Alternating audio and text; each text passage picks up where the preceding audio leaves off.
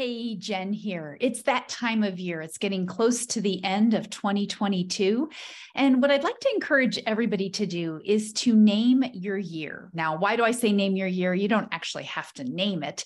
But the upcoming year, it would be a really important thing to take some time to think about the upcoming year, to take some time to look back over 2022 and look at the things that went really, really well, all of the successes you had, the things that you're really proud of.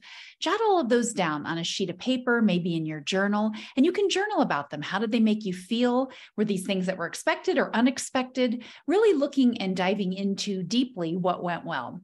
But also take some time to look at what didn't go so well, because that's an important lesson there also. To take time to look through what were some of the challenges, some of the things that were upsetting, maybe some of the things that in the moment you thought were failures.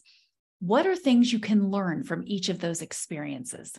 And then the last thing that I encourage people to do is, after you've looked at all the things that went well, things that didn't go so well, is take some time to decide what lessons did you learn in 2022 that you want to take forward with you into 2023. Doesn't have to be a lot, could be some very simple things that you jot down, but that might help you in naming your new year. So what type of a theme do you want for 2023? Maybe there's a word you want to signify what you're going to do. Maybe it's growth, maybe it's health, maybe it's weight loss, maybe it's massive business growth. One year I picked a word. The year that I got divorced, I picked the word phoenix because I felt like I was a phoenix coming out of the fire, rebuilding. And so whatever the word is, then you can decide if you want to add something to that. The year that I had the phoenix, I had a picture of the phoenix that I had around, which always reminded me of what my word was that year and really what I was excited about accomplishing. So take some time to do this, look forward into the future, get some ideas down on paper.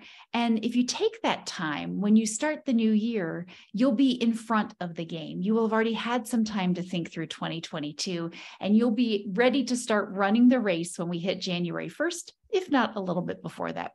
I'd love to hear any thoughts that you have. And if you have any questions about naming your year, I'd love to hear those as well.